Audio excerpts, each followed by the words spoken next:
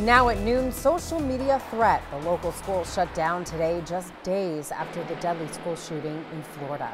Police are at Whitefish Bay Middle School right now after a threat is made on social media. And we know students are in school right now, but some parents aren't taking any chances. Our Ann Sterling joins us live. Ann, what can you tell us? Yeah, Elise, I can tell you that threat was made on Snapchat. As you can see, Whitefish Bay police are here at the school right now. Police say the student posted that some type of violence was going to happen at the school today. Classes were in session this afternoon, but as soon as some parents heard about the threat, they came and pulled their kids out. Yeah, now that I know what's going on, yeah, I'd rather have them home.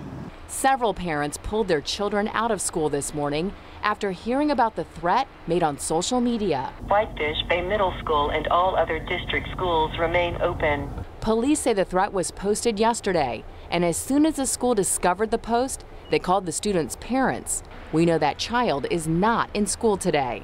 It's scary. I mean, I was at my sister's house last night and I said, you're lucky your kids are all done. 2 days after a gunman opened fire at a Florida high school, killing 17 people, Linda Fossbender isn't taking any chances. She says the spread of copycat threats on Snapchat is causing a lot of anxiety. I grew up here, I lived here my whole life. We didn't have this growing up.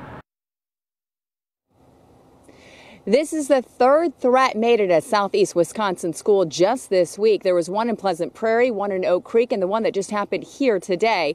We know the one in Oak Creek, a student was taken into custody. Here right now, we know police are interviewing that student. So far, no arrests have been made. Reporting live, Ann Sterling, today's TMJ4.